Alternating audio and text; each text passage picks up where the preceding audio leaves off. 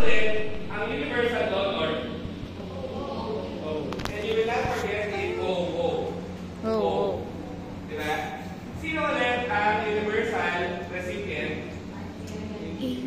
Okay. The universal recipient is AB. So pag inisip mo maigit, you think about it, no? The universal donor is O. Therefore, all of us are recipients from O. Lahat tayo pwedeng tumanggap kay O kasi si O ay universal donor. Kaya as you can see, sa recipram, you can receive from O ang lahat, and you can receive from your own. Sa kapwa mo. Kuha ba? Ulit.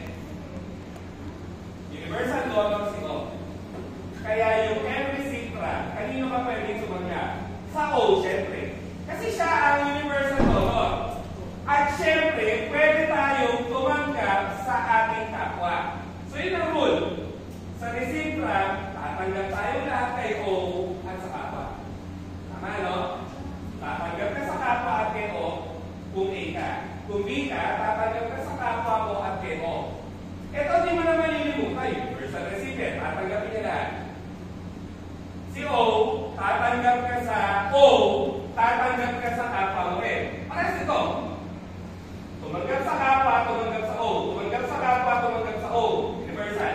Tumanggap sa kapwa, tumanggap sa O. Diba? Yun lang. Sa can donate to. Ayan. You now use the other concept. Universal recipient si AB. So as expected, diba? We can all donate to AB and we can donate to our own. Sa Tagalog, mag-donate tayo lahat kay AB, mag-donate tayo sa kapwa din natin. So kung A ka, mag-donate ka sa kapwa mo, mag-donate ka kay AB. Kung B ka, mag-donate ka sa kapwa mo, mag-donate ka kay AB. Kung AB ka, mag-donate ka sa kapwa mo, mag-donate ka kay AB. Ito, hindi mo na malilimutan, universal donor. Diba? Yun lang. Kaya kung alam mo to, okay na lahat yan eh. Si donor, diba? Pwede tayo tumanggap lahat dyan. Universal donor siya eh. So universal recipient, pwede tayo mag-donate lahat sa kanya. Kasi siya universal recipient. At di ko may na-expect sa isang tingin mo, tanda mo agad eh. Last topic na tayo. Mababa to. E wala, kasi pag hindi ko naman ito sinagot, para sa mga ng ugali ko. Hindi nga, kasi lagi tinatanong yan kahit saan ako magpunta. Sir, lalo na finally, ang ABO. Kung kanino mag-donate, kanino tatanggap. Ang hindi klaro sa akin, ano po ba yung positive negative? Yeah. It's a different antigen. You call it the RH factor. Rhesus antigen nga. Rhesus. RH. Hindi red horse act. Rhesus antigen. So there are some people who have it. There are some people who don't have the antigen. So this is your RH negative. This is your RH positive. And most of the time, people are positive. Kaya nag-worry ako nung sinabi mo negative ka. Okay? Lang pa naman anak. Wala naman. So, hindi na sinajudge. Kasi usually na kung curious dito yung may plano o may anak na eh. Usually again, yung judgeries. So, judgeries na.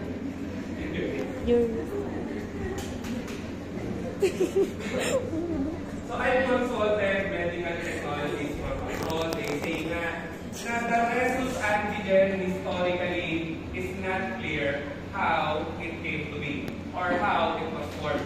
Hindi nila mapaliwanag kailan sumulpot itong RH antigen. Sila mismo na yan, ang mga experts of that. Okay? At hematologist. So, alam na nito kay ngayon na sino nila nasasaday? If you are the patient with the RH antigen, your body, your system is accustomed to seeing the RH antigen. Sana yung katawan mo na nakikita yung antigen.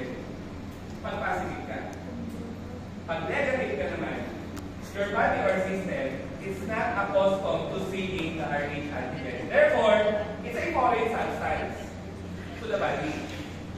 Okay? So sana tumatak yun. RH, ibang antigen.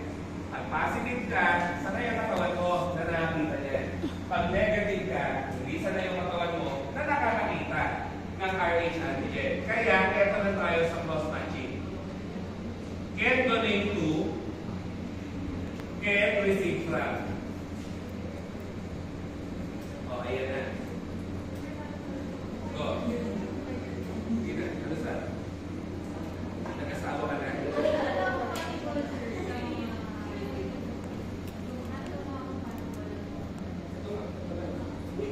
Ito yun. Compatible from a gender standpoint na magpapakasal. Pero nasa na. Nasa ito na. Okay. O. Kung ikaw ay positive, kanino ka pwede mag-donate? Can you donate to someone who is negative? No. Kasi again, that person who is negative, the system is not accustomed to seeing the RH antigen. So, problema mo dyan, kung negative ka, umanggap ka ng positive, gagawa ka ng immune cells and antibodies against the blood. Sisirain yung dugo. Hindi ko. Ikaw si RH negative. Hindi ka sanay na nakakita ng RH. Kaya pag sinalin sa yan, sisirain mo yung dugo. Kasi it's foreign. You're not accustomed to seeing it. Yung immune cells mo, hindi sanay na na-expose doon sa RH antigen. Kaya kanino ka lang pwede mag-donate kung positive ka sa kapwa mo lang. Okay? Now, kung ikaw yung negative, pwede ka ba mag-donate sa positive? Oo naman. Malinis eh. Sila, sanay sila na nakakakita ng antigen. So, pag ito tinransfuse sa pasyente na positive, okay lang. Makaka-donate siya sa positive. And of course, you can donate to your own self. Okay? So na, can receive from. Siyempre, if you're positive, you can receive your own. You can also receive negative. Okay lang. Kasi your system is accustomed to being exposed to the RH antigen na lang. Kaya pwede ka tumanggap both. But if you're negative, you can only receive from someone negative. You cannot receive something positive because you might form antibodies against it and destroy the blood. And this becomes an issue na in the range. Ito na yung tinatawag nyo, compatibility.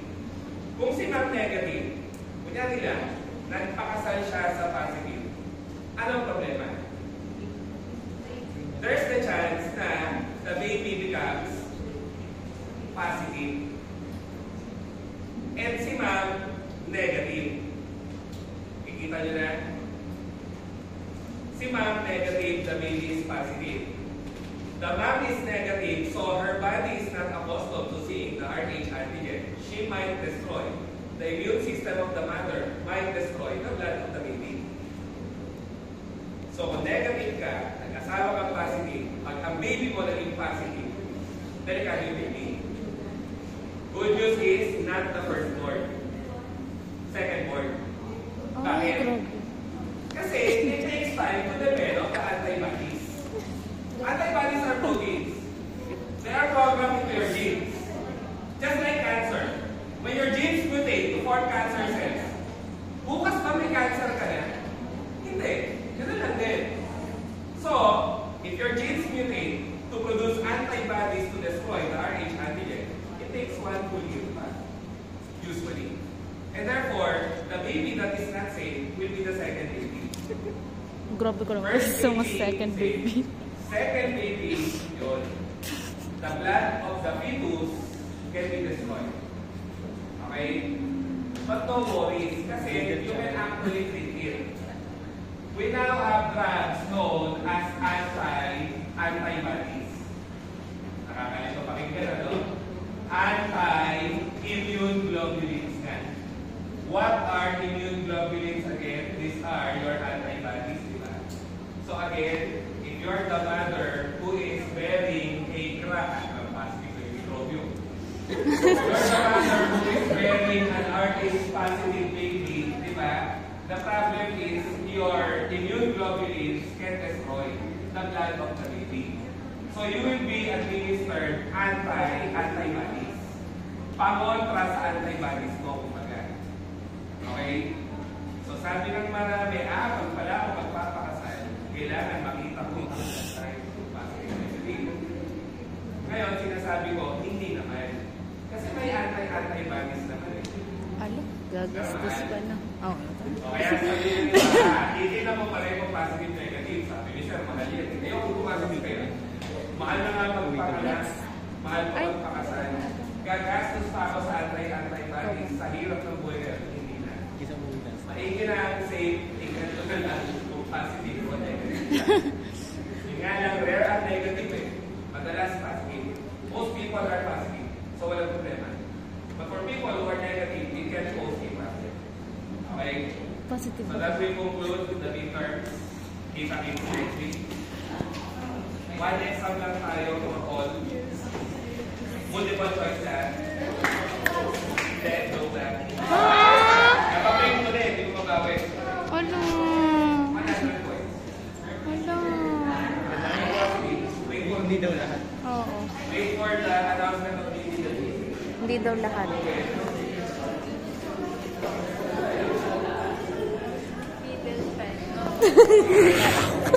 Yan dapat yung closing, diba?